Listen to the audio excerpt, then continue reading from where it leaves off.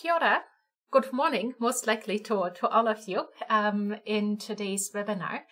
I'm Kristina Hoeppner and I'm really pleased to be showing you Mahara 23.04 that the Catalyst the Mahara team at Catalyst released at the end of April. And in this video, in this session today, I'm going to show you the highlights of this release. So that is major new functionality that adds a new portfolio type and also changes the portfolio submission process, along with a number of usability improvements that are then available within. In this release, again, we would like to thank a number of organizations that made some of those new functionalities possible, and they are from Aotearoa, New Zealand, Europe, and Japan.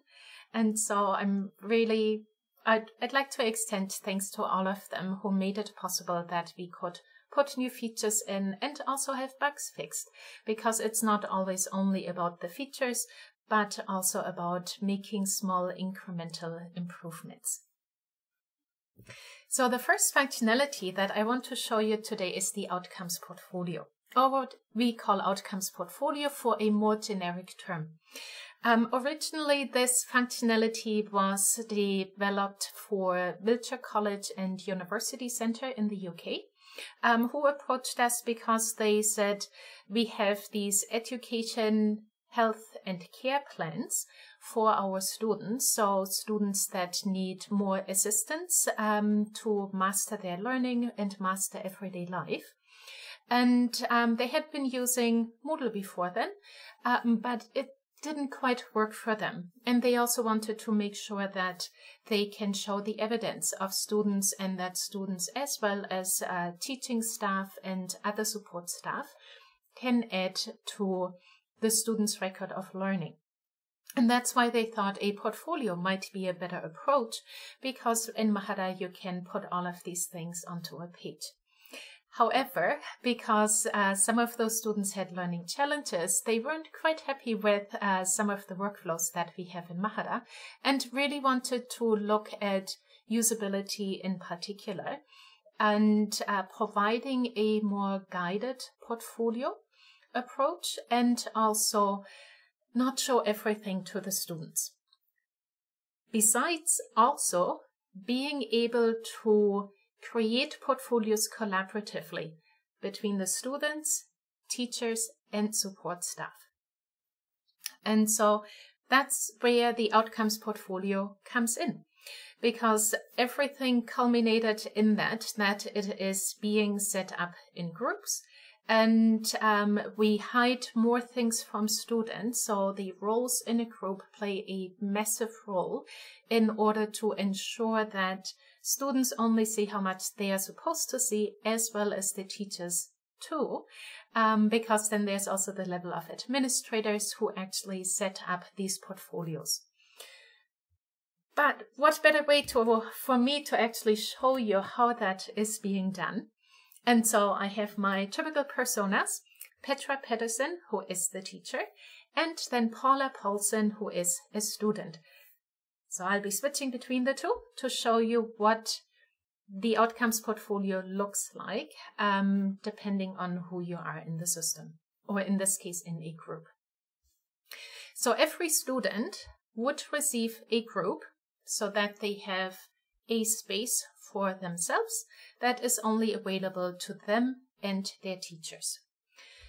And in that group, which an administrator can set up, and in this case, Petra is actually also an administrator, and therefore she has the power to set up these groups and can also select the group type, which is outcomes, members, tutors, and administrators. Those are the three roles available. And somebody only sees this group type when the institution allowed the use of outcomes portfolios. As soon as the group type has been selected, certain changes are made in the backend so that some functionality is not even available in the group, and also that when a new portfolio is created, it automatically is set up as Outcomes portfolio. So in my case, I already have an Outcomes portfolio set up so that I can show you what it looks like, not just with one line, but with multiple lines. And so some of you might think, oh, this looks very much like the portfolio completion functionality and the dashboard there. And yes, we have been repurposing a number of concepts that we are already working with in Mahara, because this is not the first time that we are doing special functionality for portfolios. So this is kind of where we want to get with the outcomes, that the outcomes are listed all in panels. They can be clicked. And once you see more of the outcomes, you can actually have a longer description of it, because some of those EHCP, so the education, health and care plans, can have quite long descriptions. We also see the outcome type, which is color-coded, which is automatically done by the system. And then through the help icon, we can see what these abbreviations mean. Below that is the list of pages that are associated with this particular outcome, which a teacher can sign off and state, yes, everything has been done there.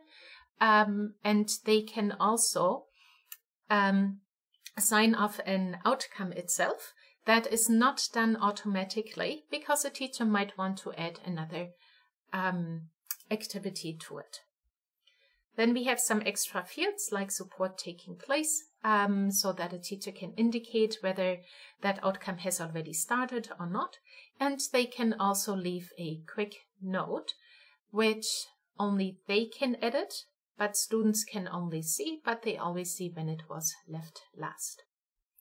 Now, if an outcome has already been marked as completed, I as teacher cannot change these two items here, the progress and support taking place. I can also not add any more pages to that outcome. However, when the outcome is not completed, I can add more activity pages, which are the normal portfolio pages, and I can also decide whether support is already taking place or not, and what I want to say in the progress. Now, how do I actually get to this page? Well, when you set up a collection, it automatically, when you're in an outcomes group, tells you that outcomes are selected, and then you are taken to, let me go back to the front page of the portfolio. So if you're here on the portfolio itself, click the configure icon, which takes us to the settings page of the outcome. There's the collection name, and then I automatically see the outcomes portfolio is selected. And as soon as I select that, I also have outcomes categories available. And the outcomes categories, as well as subjects to which I can tie an activity, are currently set up directly in the database by uploading a CSV file via a command line script. Because as with all functionality that goes into Mahara, we have a phase one, and then we are looking for feedback, and after that it can be iterated over and more functionality added. And in this case, because it was already quite a large project, we kept the functionality to what is visible to students and to teachers most, not worrying so much about the administration area, because that is typically only done once. So now that I've selected outcomes portfolio and my outcomes category, I can click on continue, and that is where a new screen appears, and that is the one where I set the outcomes. So I can give the short title, a full title, and then assign an outcome type, which is narrowed down based on the outcome type category that I had selected before. And so I can have as many outcomes as I like. I can only delete an outcome if there are no activity pages associated with it, but even when the collection has already been started, can I still add more outcomes? And now if you remember your normal workflow of setting up a collection, you would be going to the page that says now select the pages that you want to add. This is not the case anymore, because what we are trialing is a different way. Early on, I mentioned that we've been looking into making a number of usability improvements to help guide the creation of the portfolio more. And so what we have done is, instead of requiring people to set up pages individually and then pull them into the collection, that once they are here on that outcomes overview page, they click on an outcome and add the page immediately here. And so that solves two things. A, it is more guided. We don't have to leave the collection in order to add more pages to it. And secondly, the page is automatically also associated with the correct outcome. So now I can give my page a title. And I have the page description and tags available, so all the normal things that we typically have. But in addition, I also see an activity description that I can fill in, and I can also select a subject. So in this case, it is not restricted to just one category, but all the subjects that are available on the site are currently displayed. And then an administrator or a teacher can select the correct one. I can also say who is actually responsible for this activity to support the student. In my case, I only have one teacher in the group, so that's why they are selected automatically. But if I had more, I could select another person. There's also the possibility to set a start date and an end date for the activity to help me track that more and keep an eye on and decide whether I'm a little overdue or not in the completion of the activity. But the dates do not yet add to any sort of report or send out notifications. So that could be something to do at a later stage. And then I have 4 levels of achievement available that I can name how I like. And so if you know that all the outcomes portfolios on the site need to follow a particular language, then of course you can put that language directly into the language pack, make customizations on your site. Alternatively, you can leave it up to here, like I have, where you leave the standard language, and then for each activity page, the language can be changed. Now, once I click the create button, the save button there, I'm entering the edit mode and can see my activity title, the long description, the outcome immediately, and also the outcome type. And then there's a lot more available once I click on the full view of information that I might want to collect.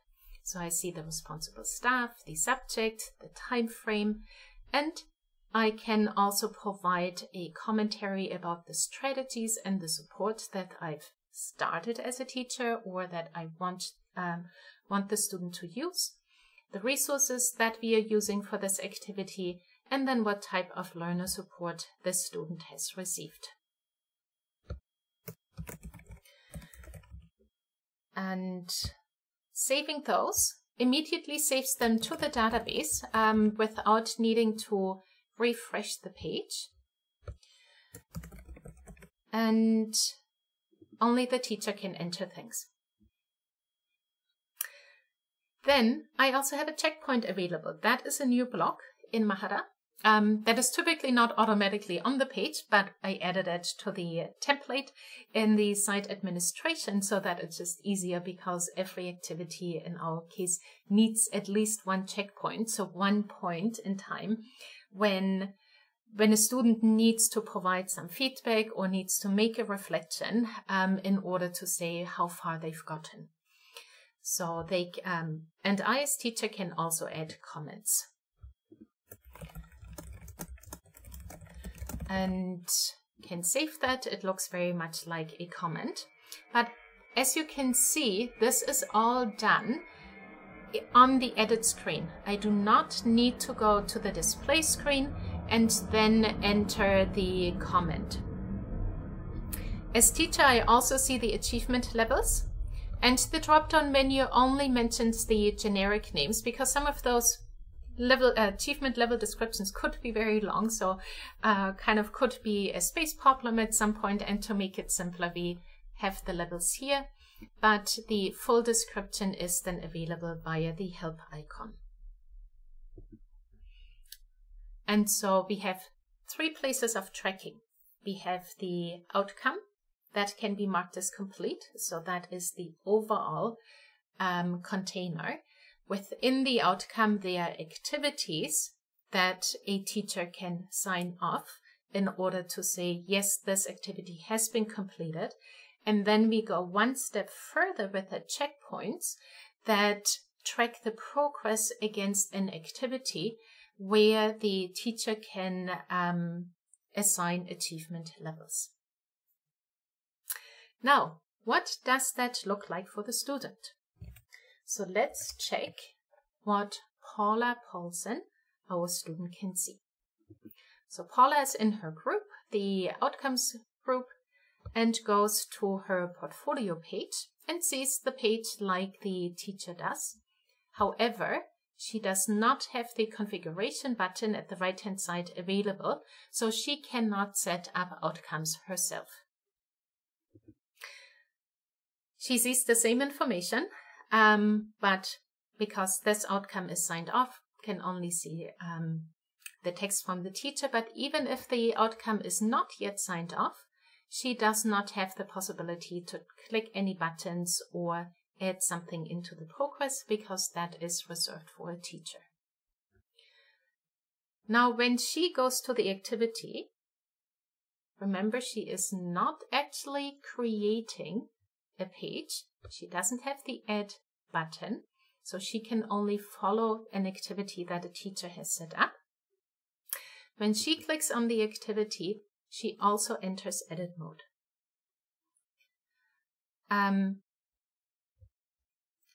And therefore can immediately start typing.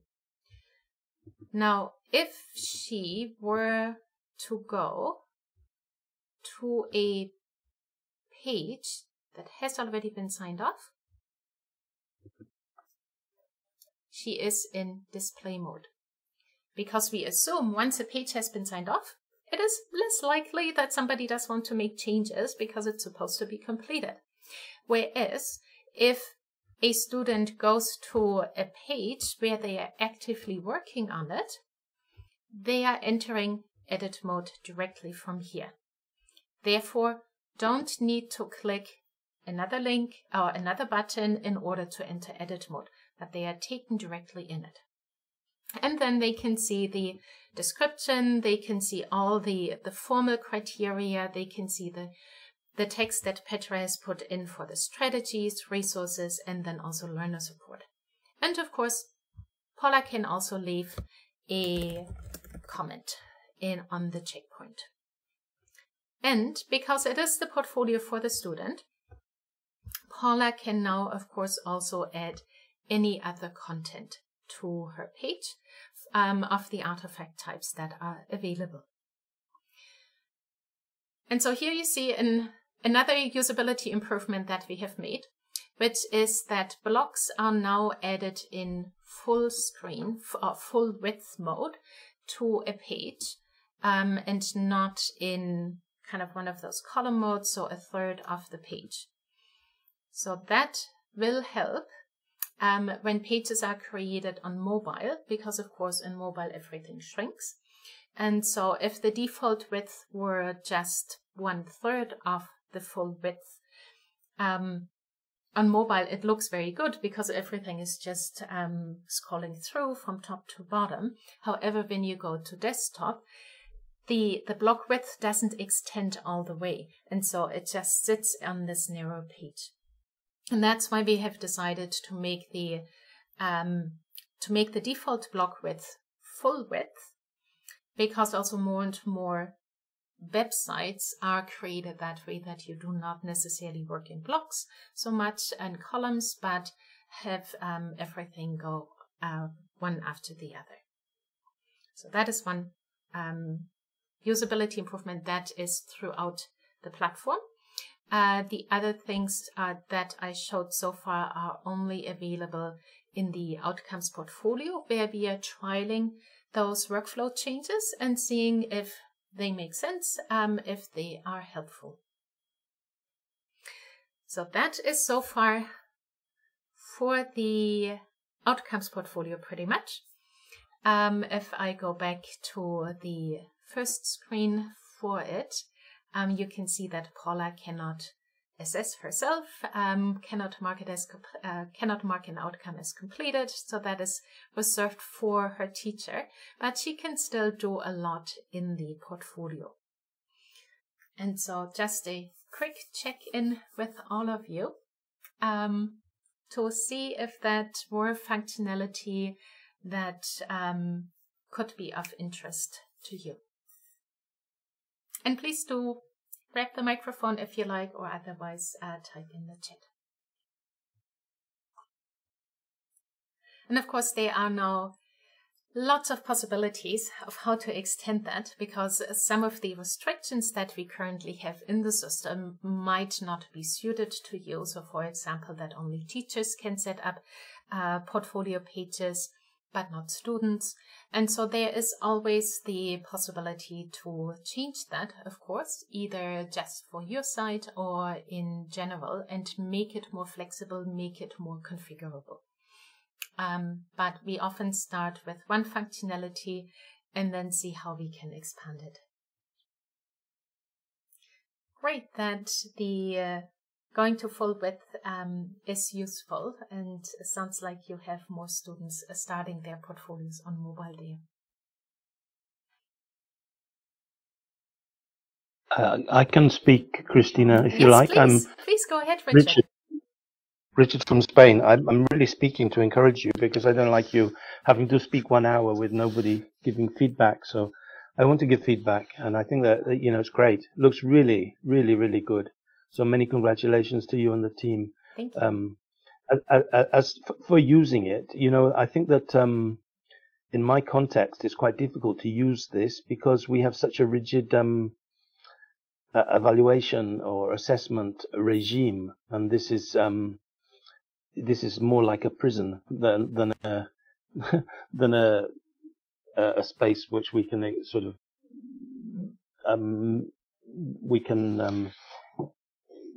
configure at our own in a way, just to suit us as educators. So I think that it's unlikely.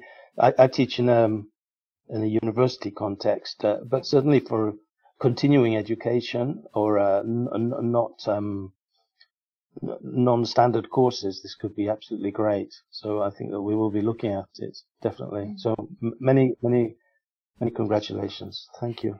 Thank you for your feedback, Richard. And yes, unfortunately, not everybody who might be interested in using it from a pedagogical perspective might be able to use it if it is not suited for their type of assessment.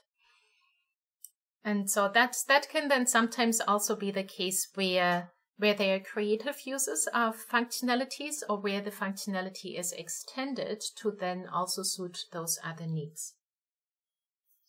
And yes, I can switch back to the teacher to show you what that overview page looks like. It's very much the same as for the student, only with the difference that they can actually sign off or mark outcomes as completed, which then takes away the add activity button and doesn't allow them to talk about the progress that students have made anymore. But if we have one outcome that hasn't been marked as completed yet, then you can see that there the pages and also the add activity buttons are there. And they can also say what progress a student has made towards that outcome. And so, yeah, it's kind of really 3 levels that can be stepped through in order to give students feedback. If you don't need the check-in, so the levels of achievement, then you don't need to use them. Then there's 2 levels available. Is there also an overview of all students the teacher needs to look at? No, not yet. So that is one of those functionalities that would be wonderful at some point to put in. At the moment, that was not really of importance for our client. And so we focused on making the improvements to Mahara to have that better workflow experience within the portfolio that the students and the teachers create. Okay, so let's take a look at the other big functionality that I wanted to show you. And for that, I'll go back to Paula, my student. And the other functionality does sit in the regular portfolio area, so in the personal portfolios, and has to do with submissions. And so that is functionality that Carleton University in Canada has sponsored, with whom we have been working for quite a while actually in improving the LTI connection, because they are not using Moodle. And so there we are bound to just use LTI, which is a good challenge. And they had run into some, again, workflow problems because they were limited in what could be done in the learning management system versus what could be done in Mahara.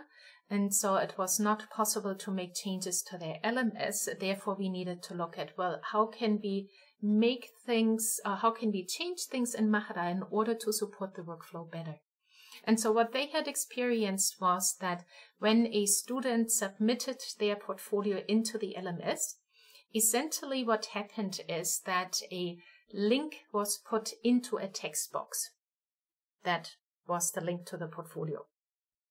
Now you can imagine, deadline is coming up for a student. All the nerves are frazzled. And so it did happen quite frequently, apparently, that students accidentally deleted the link out of the text box. And the limitations of LTI are such that this link cannot be retrieved. That, of course, in turn meant that their portfolio was locked and therefore not available anymore to be selected to be submitted. Now, 5 minutes before the deadline, that's not really good for any student. And of course, the support staff might not be working at that time because they already had the possibility in Mahara to unlock portfolios, which Carleton had also sponsored. And so we were looking at, well, how can we change that? What would it mean? And so we did come back to an idea that we had already pondered a while ago, which was to not actually to submit a copy of a portfolio, or to make a copy of a portfolio that can then be used for assessment purposes, but it doesn't affect the original portfolio. And so I'm going to show you that. So we have a portfolio, and it doesn't matter whether you have a page or a collection. And it's a very light portfolio because I have not gotten quite so far in my learning yet, but I do need to submit something. And the submission process change has been done both for LMS connections through LTI and also directly in Mahara groups, so that we have one consistent way of doing that.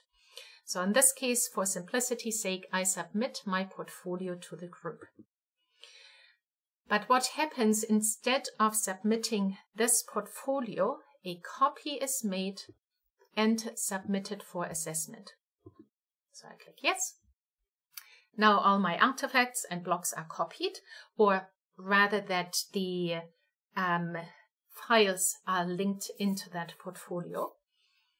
And I can view my submission. So my portfolio is called portfolio title.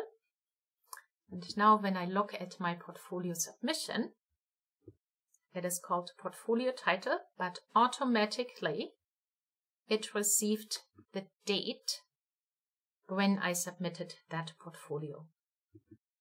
Now this portfolio is locked from editing. I cannot make any changes. And if I become my teacher, because Petra is also Paula's portfolio submission teacher, then I see the submission normally as I would expect in the group. So this is a copy. Now I can release this portfolio, of course. But before doing so, you might wonder, okay, so now when I go to my portfolio overview page, where is that submission? Because all I see is that portfolio title portfolio. And that is where show submitted portfolios come in, because of course we didn't want to overload the screen, especially when the students submit portfolios endlessly. The artifacts aren't actually copied because we use normal Mahara functionality that they are then submitted in this case still. Yes. So the artifacts cannot be changed. If that could be changed in future, but what we did want to avoid is just creating multiple copies of the same thing that then need to be consolidated and would be very difficult to manage, because of course when a page is deleted, the artifacts are still there and the files are still there. So the storage would just grow and students might not really know which file goes where. So now if I want to show my submitted portfolios, I can do so. So here's the portfolio that I submitted, and here is my portfolio that I submitted just now. It is color marked in orange and also has a different icon. So it does not have the more options icon, so that we don't just use the differentiation in the color, but also through icons. And so clicking that shows me the regular details that you are already used to from the previous submission when you submitted the original, the creation date, and where it was submitted to. In addition, there's also the link to the original portfolio. So in case a student doesn't remember what it was called or where they can find it if they have a lot of portfolios, they can click that and are taken to the original, which they, of course, can continue editing. Now, as teacher, I've looked at that portfolio, deemed it, yes, it passes, and I release it. Become my student again. Okay, so I still don't see that copy in my portfolio overview page. So show submitted portfolios. Now instead of having the yellow-orange color, the portfolio now has a green background and the icon also changed, because now the portfolio has been released. We do not automatically return the portfolio, though, to the student, because some might not want it and just really want to leave it under submitted portfolios because they've moved on with their other portfolio. They do not need to rework anything and the like, and therefore don't really need it, so that they can see it if they need it, but they don't have to worry about it. And so if a portfolio has been released, they can still not edit it, so that it's very clear that they need to take an action if they want to change anything. So how can I now change something? Well, I can click my icon and be added the configuration screen. this configuration screen, by the way, is now also available for Pages. In the past, you only had the edit and delete icons, but now you can immediately go to the configuration screen, which makes it so much easier to make any quick changes, because you don't need to go to a page first, click into edit mode, and then go into the configuration screen from there. So clicking the configure screen, I see under advanced options that this portfolio is linked to my original portfolio, so I can also go to that, and that it is still marked as a submission. Now, if I take that off, and in this case, I just want to give it a different title so that I can differentiate it from the original. Click Save, and now I can edit this portfolio entirely. Now, if I want to, earlier on the question was, well, is there an overview? Well, there is actually an overview for administrators. So if I just quickly log in as my admin, I can go to the site administration, groups, and see submissions. So this submission screen already existed before 2304. If you hadn't seen it yet in your instance, check it out, because there you see all the submissions that have been archived, and you also see all current submissions. And so from this screen, you can release all the submissions, which takes them then into that in-between state between being a regular portfolio and being a submitted portfolio.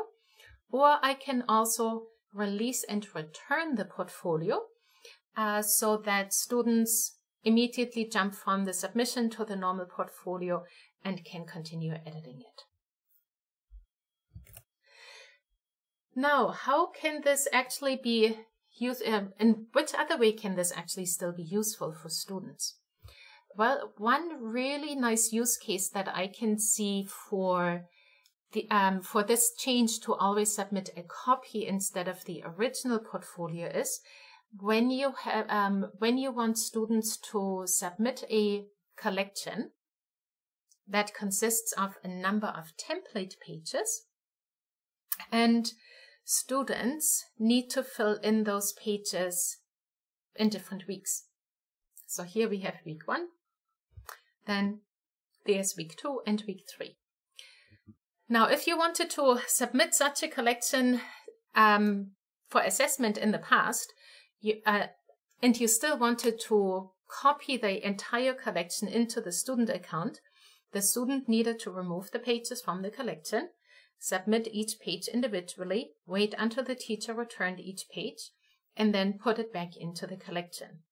Or, alternatively, if that didn't work for you, the student could submit the entire collection, which logged all the pages, and needed to wait until the teacher finished grading and return the portfolio, and could then only continue working on the other pages. Now that's not needed anymore, because you can submit a collection as many times as you like. So I can, once I've finished week 1, I can submit the entire collection to the teacher, and the teacher, of course, would know to only look at the filled-in template page for week 1 and just ignore the rest. Once week 2 comes along, I can submit the entire collection again, and the teacher just looks at week 2, and so on. In the meantime, I can continue working on my original portfolio and work on week 3, or week 4, or week 5. And so that is, I think, also another practical reason why a copy is a good idea, I think.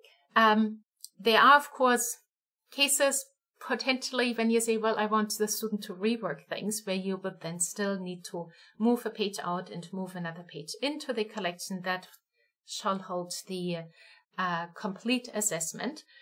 And so there can still be some improvements that we can make, but for the time being, we wanted to kind of focus on this main workflow to ensure that students do not need to seek out support as much when they submitted a portfolio accidentally or don't have access to it anymore, because it's an assessment, it's just quite a bit of admin involved in order to ensure that the student wasn't cheating and things like that. And so it just saves nerves for students, teachers, and also staff who are the support staff for both students and teachers. So those were the 2 big new features that we have put into Mahara, and also a number of small ones. So, for example, the full width for blocks, that you can immediately go into the configuration screen. We also have it directly available here rather than, we have it also available here in that menu when you are in display mode, because in the past you again needed to go into edit mode and then click the configure icon in order to jump to the settings. So we are removing some of those barriers. We've also changed the icon for sharing, which is the icon used on Android, I must say, because iOS looked more like a download, so we did not go that way. But it is now consistent with the icons that we actually use on the on the share page. And so consistent in language use as well, rather than switching between share and manage access so much. And some smaller improvements, some bigger improvements. We've consolidated some more icons. We worked on the PHP 8 support so that we are now more comfortable that people can go with that also for production sites. It's still worthwhile testing it on testing as much as you can, but it should certainly work better out of the box, because also all the behead tests, our automated tests, are passing. And that is a good sign that the major functionality that is being tested by our automation test suite is working as expected. And so we still have about 10 minutes time if you have any questions or comments.